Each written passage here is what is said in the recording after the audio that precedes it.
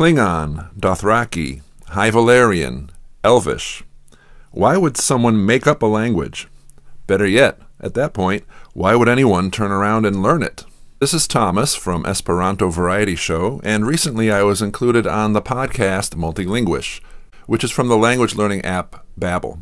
Multilinguish did an episode all about constructed languages, or Conlangs, and a clip from Esperanto Variety show was included sort of towards the end of the episode, and so listening along, there were times that I wanted to sort of jump in and correct things. I received a request from a friend to not only talk about things that I thought they got wrong, but also to sort of highlight some things that they got right in the podcast as well. So that's what we're going to do today. I will have a link to the podcast in the description. And by the way, welcome to anybody who's here who found us through Multilinguish. Thanks for checking us out. I will say the one thing that really jumped out at me about the podcast and being part of that experience, even if it was just using a short clip of Esperanto Variety show and then talking about it, was the way they described my channel. It's, you know, you do a YouTube channel, you try to tell people what it's all about, and then to have somebody else tell you about it, you think, you know what, I think he did a better job explaining that than I did. And he said that Esperanto Variety show is about sharing the joys of learning Esperanto and the challenges, and getting others to recognize how cool it can be and why it's worthwhile. That's absolutely true. My summary for the mission is, I want you to be the best Esperanto speaker you can be. By the way, the bulk of the podcast is about constructed languages in general, and then maybe the last third, in round numbers I didn't measure it, but in the last third they talk a little bit more specifically about Esperanto. I do want to point out that this is going to be a relatively long response. I'm going to try to keep it shorter than the original podcast. If now is not a good time to listen to something in a longer format, go ahead and add this to your watch later. I have some instructions on the screen on how to do that. I also want to underscore that I have a Conlang/Auxlang playlist. I'll have the link in the description and also showing up above. Maybe now's a good time to talk a little bit about terms. Conlang, of course, is a constructed language, and that can be any kind of language that somebody has invented, whether for a TV show like Dothraki or High Valyrian, or Pakuni from Land of the Lost, or it could be something from literature like Elvish from J.R.R. Tolkien's books, or it could be a language that's meant to have some additional purpose. And they talk about that in a lot of detail, and we'll get to that. But then we talk about auxlangs, and auxlangs are specifically auxiliary languages. So they are typically constructed languages that are meant to be a help to additional languages. So rather than, you know, saying we're going to replace all these languages with this one language, everyone will still speak their regular language, but what language are they going to use to help them communicate? And they talk about that a little bit towards the end of the podcast. Now, I was not familiar with Multilinguish before David reached out to me to ask me if he could use a clip from my channel, but you know, I kind of meant to listen to some of the episodes beforehand, but you know, life happens. But I did get a chance to listen to this one, and I did find it very interesting. It was nice to see somebody else's perspective on it. A lot of times we hear about conlangs from people who either know nothing about it or they're like fanatically into it. And so it was nice to sort of have this middle approach. So let me just set up the format a little bit. So David was hosting the podcast along with the content creation team from Babbel, as I understand it, which is a language learning app. Beyond that, honestly, I don't know a whole lot about the app. It might be nice to check it out someday, but at this time, I do not believe they teach Esperanto. So I'm going to focus on learning and teaching Esperanto at the time. I do want to point out they have the whole discussion transcribed on their webpage as well, and that same link is in the description. So anyway, right into the podcast. One of the things that drove me crazy listening to this podcast is that David was talking to somebody in the room named Thomas, and I kept thinking, oh, he's talking to me. I mean, you mentioned Elvish Thomas. From Star Wars, there's like Huttese, the language of the Hutts, which I don't know if there's like a full... If you could go online and actually learn Huttese, but it exists, you know, it's an idea that there is a language out there that's spoken by a very specific subset of characters, and I'm sure there are people out there who tried to learn them. Yes, I did actually mention Elvish in my introduction here. Now, one thing that is interesting about Huttese is Star Wars is actually notoriously bad about being consistent with the way it uses languages on screen. Oftentimes the words are taken from national languages and don't relate to what's being said on screen. There's one example that immediately springs to mind with Kanji Club, and that is when Han Solo his ship is being raided by Kanji Club, and there are two clips that have the exact same sound in them. In one case, he's saying, "It's over for you, Solo." And in the next case, the exact same sound pattern means twice. You're both gonna get what I promised. Have I ever not delivered for you before? Yeah. I don't know for sure that's the case with Huttese. I did go out after hearing this and look up, and there are some websites about Huttese. Not very comprehensive, and really not the sort of thing you could learn, given that it's mostly just made up by fans at this point. I will say, while we're on the topic of Huttese, that one of my favorite bits of trivia or favorite points of clarification is the expression "banta pudu," which everybody, well, not everybody, but quite a few Star Wars fans will recognize that because it's always on the screen and it's been used more than once, "banta pudu." And the subtitles always say that means bantha fodder. What's interesting to me is how many people will say that it means poop. It doesn't mean poop. Fodder is not poop, it's food. And so pudu is basically the English word food, pronounced with different phonetics. So it seems to be pretty clear that banta pudu is literally bantha food, not bantha poop. I just thought I'd set the record straight. So Steph then talks a little bit about coming up with a term to describe fan fiction and conlangs together. So the idea is people go out and, like what happened to Huttese, people go out and try to complete languages that were made from their TV show. I've seen that happen in Pakuni. Certainly it's happened with Huttese. I wonder if you could mash fanfic and conlang together to make like one word that is comprised of 4 pieces. So for that, I'm going to go for fanflang. I just made that up, fanflang. A fanflang. Actually, I like that. I do think that fanflangs cause a lot of confusion with the Pakuni language, which is another story. Pakuni from the Land of the Lost. There was not a whole lot of information out there, and so when people go out and make stuff up in addition to that, when you go out later and try to find out something about the language, you can't tell whether you're reading the fanfic or whether you're reading what's written by the author of the language. So in order to talk about constructed languages, we need to talk about what a language really is. I really like this definition that Elin put forward. I mean, one pretty common definition, I think, of a language is that it has to have native speakers. So, like, it has to actually have people who learn it from birth for it to be a language. So I guess that doesn't really apply to constructed languages, except for a few, I guess.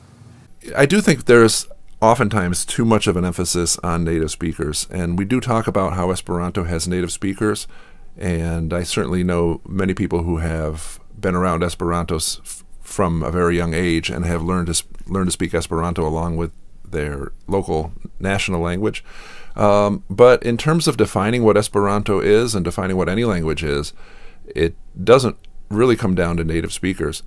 I also think one of the big differences is that a natural language is sort of like a participative, like, community process, right? Because it's sort of something that kind of cohesively evolves with the input of many people, whereas a conlang is usually the product of one person's imagination. One person is sort of creating the entire system and all of the rules. And I do like what was said later on in the discussion about how language is a product of multiple people working together using it, which I think defines Esperanto very well. Although Esperanto was initially set out there on the world by one person, it is the community of Esperantists, Esperanto speakers, who define what Esperanto is and have really helped Esperanto to grow, just like any other language would grow. So are there babies out there speaking Dothraki right now? That's a great question. I don't know. No. The answer to that is almost certainly no. It really is a major undertaking to speak a language with a child, enough to the point where you can consider that one of their native languages. There is one story of somebody who did that with Klingon. It's not the sort of thing you would expect to see happen again. And with a language like Dothraki, which is not as widely spoken or not as fluently spoken even as Klingon, which, by the way, a lot of people overestimate the fluency of the Klingon speakers out there. There are a few very fluent speakers, but not a whole lot. I would not expect there to be a native speaker of really anything at this point other than Esperanto. You also need to have for it to be a living language for real, you need to have a system of bringing in new words. Like, for it to be a living language, you have to also be able to say microwave in Dothraki, and like that system needs to be in place also, like apart from all the basic grammar that you need. And then you also probably, for it to be, you know, classified as living, there has to be words that go out of use as well, as we see in natural, like more organically developed languages. So specifically with regard to Dothraki, it's worth keeping in mind that it is a fictional language that takes place in a fictional universe. The Dothraki people don't have microwaves, therefore there won't be a word in Dothraki for microwave, and there never will be. But again, I think what they're getting at here is what happens then if you try to release the language into the world and have people use it. Then yes, there does have to be a system in place for where these words come from. In a fictional language, usually the author of the language will come up with the word on their own. But if it's a language that's really meant to be used, basically what happens, or what seems to work best, is that you treat it like any other language. Before we all had microwaves in our house, remember, there was no word in English for microwave. Somebody had to invent it. And they said, well, one person said, I want to call it a microwave. Somebody else said, well, I want to call it a microwave oven. And other people say, I want to call it a kitchen zapper. By the way, my kids don't know what zapping means, that was a verb that we used to talk about microwaving things back when I was a kid, right? So sometimes these words catch on, sometimes they don't. And that's how that works in languages that were originally constructed. Now, in the podcast, they do interview Ben Dumond from YouTube, somebody else I'm not familiar with. He does have some interesting things to say, so I'm just going to throw that out there. Make sure you, if you'd like to get into more detail, to listen to the original podcast. Now, I do like what the other Thomas said here, Thomas Devlin. He reacted to something that Ben said, and let's have a listen. I just think it's so hard to learn a language that lots of people speak. The idea of learning for a fan community is just so wild to me. Because, like, I think of learning Spanish, and I'm like, it's so hard. But there are people who are becoming fluent with these languages that only maybe a few hundred other people speak. And it's for fun. It's a different mindset that fascinates me. Now, I'm not convinced that hundreds of people are becoming fluent in these languages. It was said once that the number of fluent Klingon speakers could comfortably sit down to dinner together. Several years later, they said, well, maybe at a big table. But still, I'm not expecting there to be hundreds of speakers of Dothraki. I know I personally went out on the Duolingo site and looked at the amount of activity in the forums for Klingon and Dothraki, because according to the public statistics on Duolingo, there are more active, quote-unquote, active learners for Klingon and High Valyrian than there are for Esperanto. At the same time, we don't really know what they mean by active learner, and if you look at the number of new sentence threads and questions being asked, the Esperanto forum is far more active. So I think what we see is a lot of people getting out there and dabbling in it, but not actually becoming fluent. What Thomas said there really resonated with me, this idea of it being difficult to learn a language that even a lot of people speak.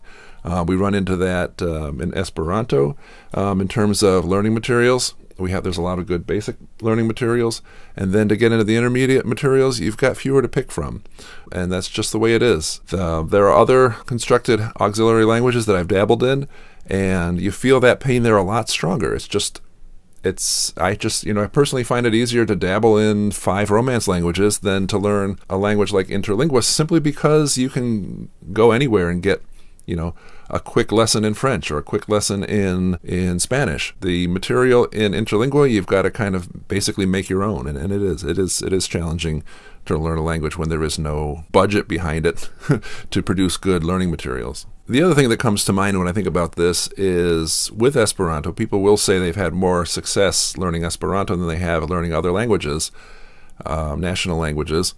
And that is really true up to a point. And I think this comes back to the whole question of how do you say microwave in Dothraki. There was a time when I was speaking Esperanto at home, and I was also trying to speak German at the same time, in that same time of my life.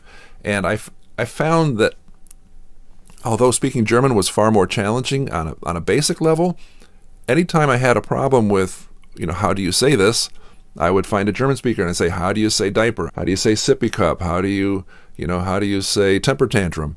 Right? And those sorts of things, you get a quick answer, you know the answer. And you find out maybe they say it differently in Switzerland as opposed to Bavaria. But, beyond that. On the other hand, trying to do the same thing for Esperanto, you think, well, do I just make something up and run with it? Or do I invest the time into finding, something really good and really suitable that, I think is a really good choice there. And so I end up spending a lot more time coming up with answers to those. So, Thomas, I really do feel that pain there. You need just to have people that you can practice it with for your own sake too. If you want to be able to get better and become fluent in the language, whatever fluency means to you, you can't just do it by yourself. You can't just look at YouTube tutorials and read books. You have to be able to get together with other people and practice just like you would with any natural language. Yeah. The timing of David's comment here is interesting in the light of some of the things I've been putting out on my Facebook page about the need to jump in, right, to learn Esperanto. You're not going to learn Esperanto or any language from a book or an app. That ultimately you need to have as your goal and actually have as part of your learning process talking to people.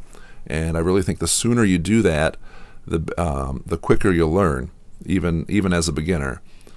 And I'm pretty sure the people on the podcast will agree with that. Circling back a little bit to the question of people becoming fluent in these languages, I'm reminded of my experience with Pakuni from Land of the Lost. I had this idea a few years ago that I wanted to learn it, and it turns out there were no materials for it. So I had to go out and transcribe the language in the show. And you get to a point where you're like, okay, well, now that I've learned it, and I've since met, there are one or two other people who have gone out and learned it to the same extent I have. And I get in touch with these people, and we think, all right, well, now what can we do with it? We've got a language with a few hundred words. It was used in a TV show in a fictional world. And people say, well, how do you sing the theme song in Pakuni, the theme song to the TV show? And so now we have to come up, well, do we treat those as loan words that are brought in phonetically? And are we stepping on the memory, as it were? Is adding words to this language equivalent of drawing a mustache on the Mona Lisa? These are things that you do deal with when you're interested in fictional languages. 31 minutes in, they have a little commercial. Okay, it's time for a language learning lightning round. You snap your fingers and you can be fluent in any language. Which language would it be and why? Thomas? Well, thanks for asking. Yeah, I know you were talking to the other Thomas, but I have been asked this question before. I think it was actually in my Ask Me Anything that I did for the patrons. My thought is Mandarin because, well, a couple of reasons. First of all, Mandarin is sort of a useful language in terms of the number of people who speak it. And it's the sort of thing that I have tried a little bit to learn. It feels to me like it's the sort of thing that would take a lot of work. So if the genie's going to give me the chance to learn a language for free with no effort, definitely Mandarin. For those of you who are less interested in conlanging in general, I do want to point out that at 33 minutes into the podcast, that's when they talk more about languages that are meant to be used in the real world. I do think David does a very good job of summarizing what Esperanto is and where it came from and why it exists, a little bit of the history of it, going into at least the first 4 or 5 minutes of his discussion about Esperanto. I am not fully convinced that we could say Esperanto kind of died out between the world wars. Certainly it didn't grow during those times, and world wars certainly are a setback to a number of different things. But Esperanto really has been in constant daily use for 132 years and is the language of the Esperanto community. But it was really nice to hear somebody who might not actually speak Esperanto giving such a clear summary of Esperanto, because there are a lot of people will know just enough about Esperanto to be dangerous, and then talk about it like they know what they're talking about. And it's actually interesting the number of times in my life that I have been lectured by people who tell me what Esperanto is, even after I tell them, yeah, I've been speaking Esperanto every day for the last 20 years. They still want to tell me a little bit about it. So, David, thank you for your summary. I'll also add that when we want to talk about how many people speak Esperanto, the answer really is we don't know. The number 2 million does get thrown around a lot. That was published in the World Almanac. There have been endless discussions about whether the methods that they used were accurate. If we fudge what we mean by speaker, I'm sure we can come up with 2 million people who speak Esperanto, regardless of what the facts are, simply by fudging what it means to be a speaker. But there are certainly, there's more than 100, there's more than 1,000, there's more than probably 10,000 people who can have a conversation in Esperanto.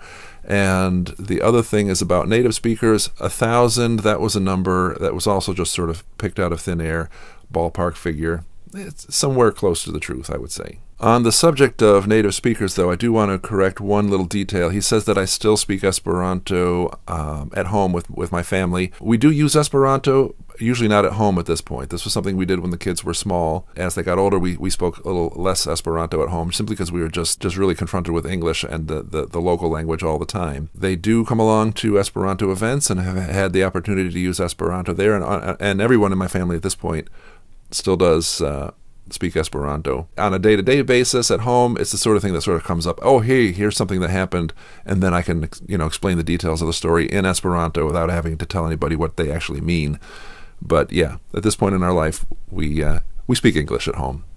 And I want to play a clip for you of Esperanto as well. He's a speaker who's been speaking it for about 20 years. His name is Thomas Alexander. In Esperanto, he calls himself Tomaso. And he has a YouTube channel called the Esperanto Variety Show, which is about sharing the joys of learning Esperanto and the challenges, getting other people to recognize how cool it can be and why it's worthwhile. David, as I said at the opening of my response here, I do want to thank you for doing such a great job of summarizing Esperanto Variety Show. I put a little clip of that on my personal Facebook page with your summary of the channel, so thank you for that. I will say it did feel a little bit spooky to hear the next part of the conversation after you introduce the clip and after people have had a chance to listen to it, to hear everybody sort of picking it out, saying, oh yes, he says this, he says that, and knowing that they were talking about something that I had said. By the way, for my viewers, I just want to mention the clip was from the introduction to the Ne Perfecta series that I made, where one day I said, you know what, I've got to get rolling making videos again. I'm just going to go out and shoot something. So I was outside standing in front of a tree talking about some of the things that I wanted to do in terms of making videos over the next couple of weeks. And that's the clip they played. It felt Russian, but I think that was a lot of the accent kind of gave it a Russian flavor. And also Portuguese kind of. Yeah, a little bit of that. I got that. Well, thank you, Thomas Devlin, for that comment about my accent. I actually don't speak Russian or Portuguese, but yeah. So the fact that it did not sound American to you is something that, or maybe you were too kind to say that. But thank you for noticing. It's funny because actually both the reactions. This is something I hear all the time. People always say, "Oh, can you speak something in Esperanto?" And so I'll say something, and they'll say, "Oh, it sounds like Spanish. Oh, it sounds like." I'm not sure where people come up with that, but it was interesting to hear you guys analyzing it. And certainly my hat is off to David for correctly picking out a few of the words that I said in the clip. What I didn't really get a sense of was a lot of Asian languages, and I think there's been, if anyone were to criticize Esperanto, it's probably for the fact that it's more, heavily inclined to pull from the Romance language families or the Germanic language families. Yeah. So maybe that means it's not as accessible to everyone. I will say, this is something I hear fairly often, and quite honestly, I don't have a whole lot of patience for that criticism of Esperanto. Esperanto ultimately is what it is. It's a language that people speak. It's the language of the Esperanto community.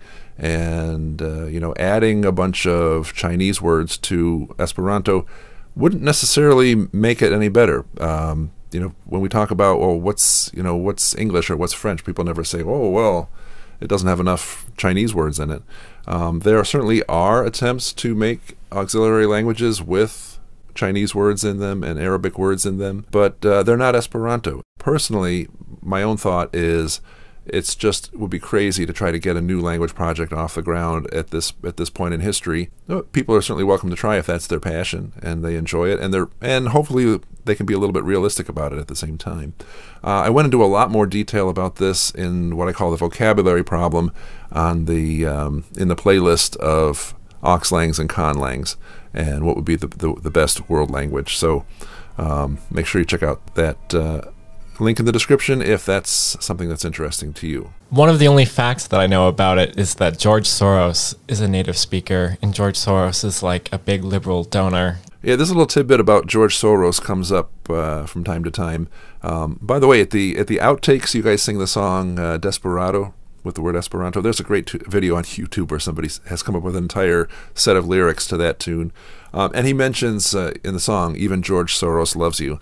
But that sadly is not the case. It would be nice if we had somebody with that kind of wherewithal backing the language. But he's apparently not a big fan of the language. He grew up speaking it, and this is just something that happens. Your parents have a hobby, your parents have an interest, and you have a different interest. That's kind of the way life goes sometimes.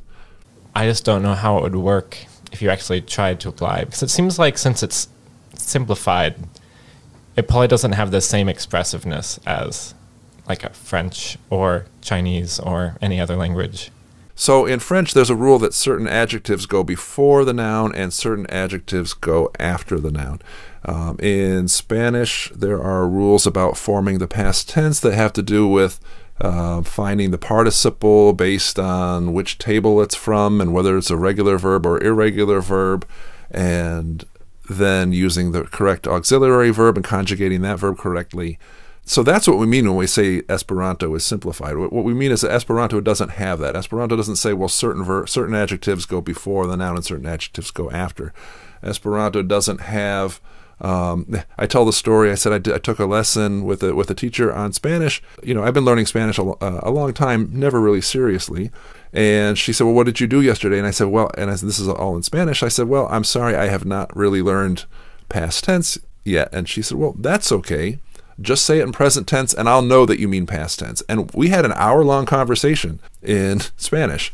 Later on, I did the same thing with a different teacher. He said, "That's okay, I'll correct you." And for an hour, it was the longest hour of my life while he corrected every single time that I said what I'm doing when I really mean to say, "Am I done?" If that were a lesson in Esperanto, I would say, "That's okay. Just instead of saying completigas, say completigis." Just change the second to last letter from as to is, and now you know past tense. So that's what we really mean when we say a language like Esperanto is simplified, not that it's really less expressive. Well, what do we think about the community of speakers of Esperanto? It seems like if you're going to learn any constructed language, Esperanto is by far the most recognized and the most spoken across the world. Do you think that is enough of a reason to learn Esperanto because you have people to practice with and you have ways to learn? Do you feel like it's a worthwhile endeavor for you? It's certainly the fact that you can learn Esperanto is not enough reason in and of itself to actually learn it. I would say my answer to this question here is the reason why somebody would want to learn Esperanto is because they are interested in the Esperanto community. So the question needs to become, what is the Esperanto community? Why are people learning Esperanto? And what would be the benefits of speaking Esperanto? There's a lot of discussion when people come up saying, well, yeah, the international language is a great idea, auxiliary language is a great idea, but it's never going to work. And meanwhile, Esperanto continues existing regardless of what we say about that conversation. The purpose of Esperanto, the so-called interna ideo, that is the internal idea of Esperanto, is so that we can meet somebody from a different culture and tear down the language barrier and meet them on neutral ground and sort of see them as a fellow human being and not as some other who we can't talk to. That's the idea that draws people to Esperanto. So the question isn't, do you want to go to a conference to speak Esperanto just because there are people there? The question is, do you like that idea that there are people out there that, they're learning Esperanto because they want to talk to you? Does that idea appeal to you? If it does, I'd love to see you learn Esperanto. If it doesn't, learn something else. That's totally fine. Well, I think that's probably a good place to wrap up my thoughts at this point. So I would like to invite you again to check out the full podcast, which the link for which will be in the description. And also, if you're interested in the topic of constructed languages and world languages and auxiliary languages, I do have the first 2 episodes of my Conlang series that's available on the playlist over here. So thank you for listening. Thanks for watching, and I'll see you next time.